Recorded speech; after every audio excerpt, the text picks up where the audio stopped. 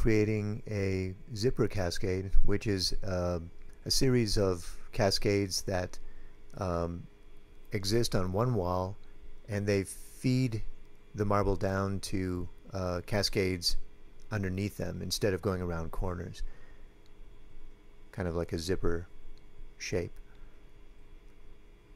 The first cascade I place so there's space off to one side, off to the left side. That's the space where the marble is going to fall.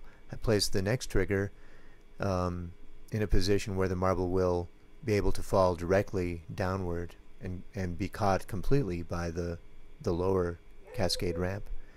Then I create a wall, kind of a bumper that that will catch the marble so it doesn't go off the edge. And that's what I'm placing now. Just glue that in place, and I make sure that there's enough space for the marble to fall. Now I'm going to create a curb that will help the marble flow down the ramp, and will also give it a little speed so it doesn't get stuck in the corner when it falls off of the top ramp. And make sure that the cardstock strip is wide enough so that it will cover most of the width of the ramp. Otherwise the marble might get stuck off to one side or the other. Then I just glue it in place.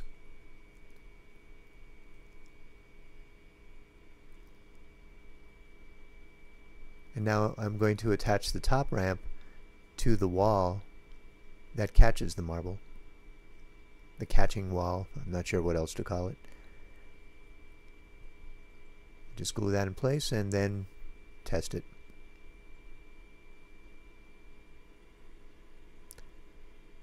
Now this is something that I will show in a later video on the castle stage, but I want to show this now so you get a better look at what I'm doing.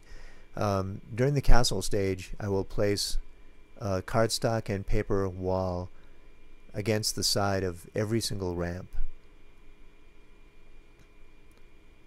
That makes the ramps more sturdy and makes the whole structure look better too. And that wall, as you can see, is the same base color as the wall behind it. I mean, the ramp wall is the same color as the wall behind it, the wall that carries the ramps. Now what I'm doing here is blending. There was a little space where you could see the purple of the cascade ramp, and I just covered that up with a piece of paper